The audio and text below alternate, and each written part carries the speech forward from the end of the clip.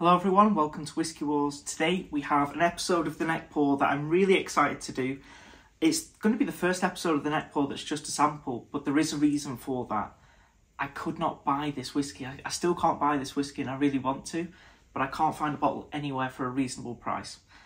They retail at £70 in the UK, but you'd have to pay £250 for a bottle, which I'm not going to do, even though I'd love to have a bottle. So, it's the only sample that's probably going to make it onto the Neckpour just because I really want to film this review. This is the Redbreast PX Sherry Cask, and this is a limited release, although if you're in America, they have re-released it again for the American market. So lucky you guys, so lucky. Back in Europe, we don't get that luxury, unfortunately. Now it's bottled at 46%. Let's get it open. Well, that took longer than I thought opening that up. It's a wax finish. The cap is loose, okay.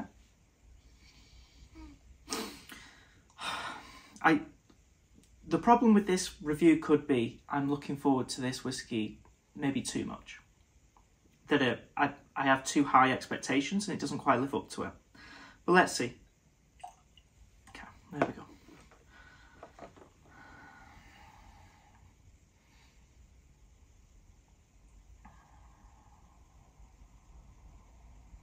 Wow. Wow. Super sweet. Super sweet.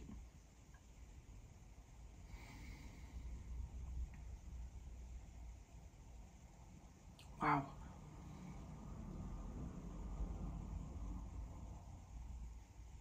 Yeah. Okay, straight off the nose, what am I getting? It's very sweet. But it also doesn't smell young as well. I'm not getting any ethanol on the nose, which I really like. Sometimes with non-age stated Irish whiskies, it can come across a bit too strong on the ethanol. I'm not getting any on the nose, which could tell me it's fairly old.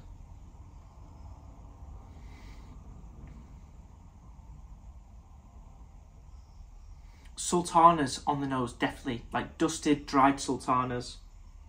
There's something juicy in there though that's giving it a really nice sweetness. Honey, sultanas, dried raisins, maybe a little bit of plum as well. Yeah, definitely those darker, richer fruits. But the sweetness here, on the nose at least, it's not going to come across too caramelly or too much toffee. It's going to be more of a honey, definitely more of a lighter, syrupy sweetness, but it blends really well and it makes it smell like quite natural as well. God, that's nice. Yeah, that's nice. I'm looking forward to trying this. Before I taste this, if you haven't already, please do click the like button if you like the video or find it helpful, but please do click the subscribe button most importantly, because it really helps the channel out and it lets YouTube know that my videos are actually worth watching.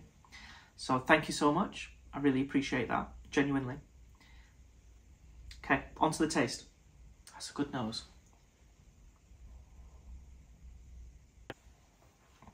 I'm genuinely surprised.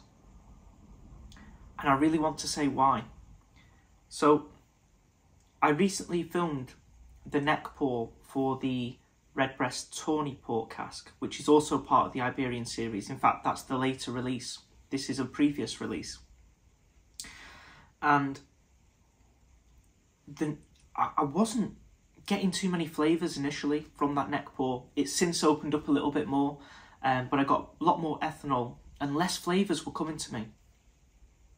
So I did expect a little bit of the same, but I was expecting this one to be a bit better. I can honestly tell you now, syrupy sweetness.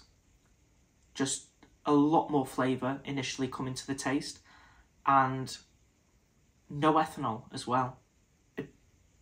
I'm going to be filming a Whiskey War with this compared to the Tawny Port Cask. I do suggest you watch that one.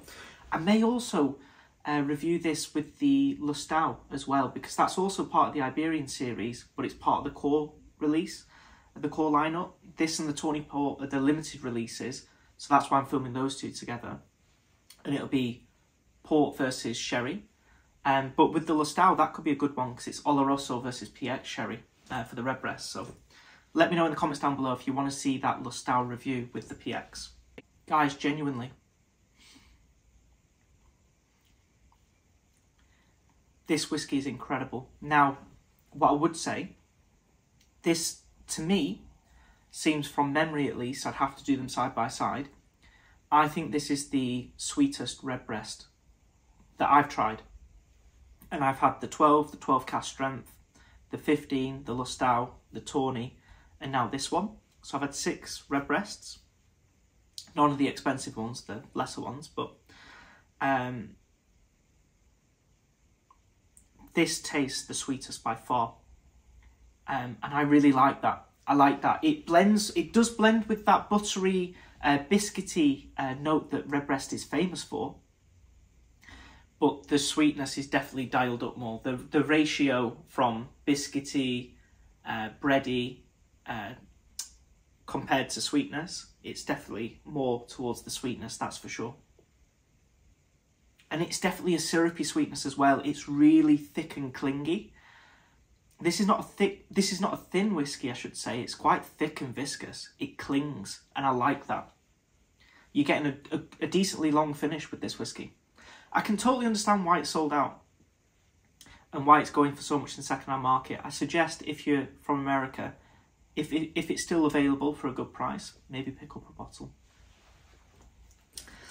And then take a picture and send it to me on my Instagram, and I'll be very jealous. Very jealous.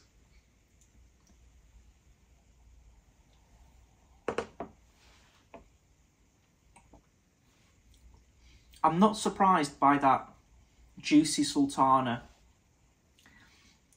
even that dried raisin, because PX, I was expecting that.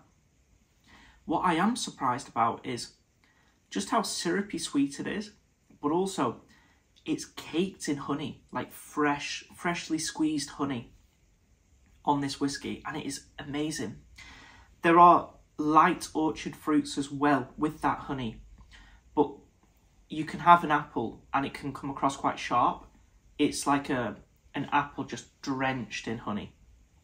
It's super sweet. It's so nice. It's so nice. There is a sort of like a, I don't know whether I would call it, maybe like a nectarine or a peach, a fresh peach in this whiskey as well. You're really getting a broad spectrum on that fruit side. I'm not just getting the darker fruits like I was expecting, dried fruits. I was expecting raisins and sultanas and red fruits, but I wasn't actually expecting the amount of honey, a little bit of apple, and also a little bit of like a nectarine or a peach in there. And it's really given me a nice bandwidth of fruits and sweetness. Different sweetnesses coming through this bottle. I really like it. I genuinely like it. What I would say is this seems to be the least nutty of the Redbreast that I've had in the past. I'm not really getting a nut presence. I'll see if I can just with another sip. Honestly, not really. If there was a nut, I would say it's very slightly walnutty. But there's also like a cashew nut quality. Yeah, I would say slight walnut, but also like a bit of cashew nut. And that's really strange because I've not picked that up in a whiskey before, but there is something of that nature in there. It's not a strong nut at all, but it is quite fluffy. It's this is a really nice whiskey, really good whiskey. And if you've watched my reviews before, I go in on some whiskies, really criticise them if I don't think they're up to par, and I try to be as honest as possible. I don't want to blow smoke up a certain whiskey bottle, because I don't think it helps anyone. I know some people's tastes are different, especially than mine, although we can agree on certain things with a whiskey experience. But genuinely, I want to give this whiskey straight away from the Neckpour, first impressions, above a 9 out of 10. I love this whiskey, and I don't give ratings out if you've noticed. I I'm not going to go too far because this is a sample. I don't have my bottle, but if I did have a bottle of this, it could feature very highly in my collection, that's for sure. So thank you all so much for watching this episode of the Neckpour. This is the Redbreast PX Sherry Cask. I strongly recommend you give this one a try. Thank you so much for watching this video, guys. If you like the video, please do drop a like on the video, and don't forget to click that subscribe button if you haven't already. It really helps me out. Thank you so much for watching, and I hope to see you all for the next Whiskey War.